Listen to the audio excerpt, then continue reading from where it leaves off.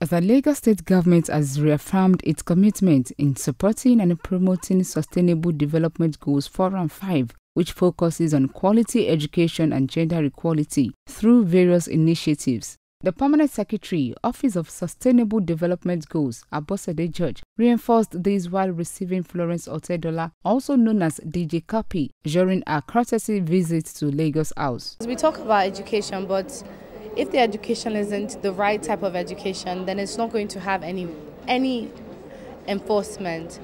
For me, the right kind of education, especially now, is young Nigerians knowing their rights and knowing that, and being reminded that this is their country.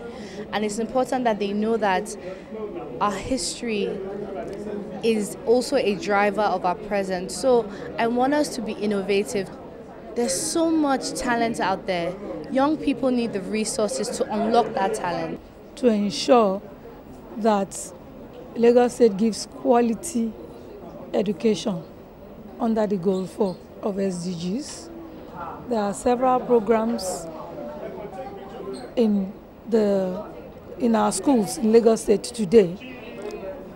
So some of the programs are those geared towards ensuring that the STEM education, the science, education and technology is given priority in our schools. Then we also have gender issues, gender equality. There is a veritable platform in all schools for all children to compete.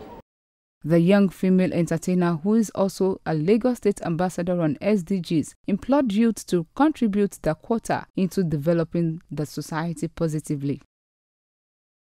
I have struggled for a very long time as a woman in the Nigerian music industry, because I think in the beginning I was trying to follow a path. The path for women is very restricted. So what did I do? I created my own. And so one of the most important things to do is to encourage young people to think outside the box, and the world will follow. And so you see innovative people following their path. The visit is to encourage and motivate students, especially the girl child.